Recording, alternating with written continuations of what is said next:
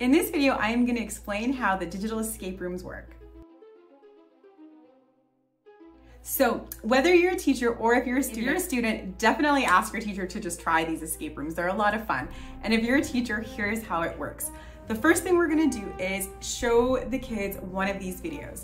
In the video, the first couple seconds explain the plot of the scenario that the kids are in that they need to escape from or find certain tools that's going to help them on their journey. It's going to tell you when to pause, so you're going to pause the video, and then you're going to go ahead and give the kids these worksheets. Now, these worksheets are designed for specific subjects that the kids have been learning.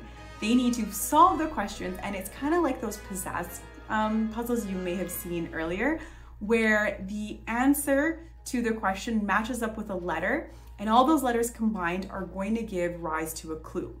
Those clues are going to help solve the problem that was introduced in the video.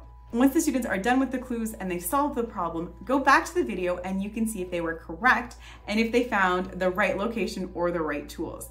Now, I do have interactive versions. In the interactive versions, what the kids are doing is they're logging on to additional links that help give rise to the clues. So it's up to you which version you want to use.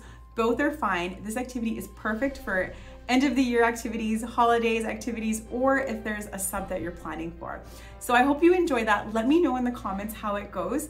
And please let me know if there is a topic that you want me to create an escape room for you, and I will definitely do that. Here's me wishing you well and good luck escaping.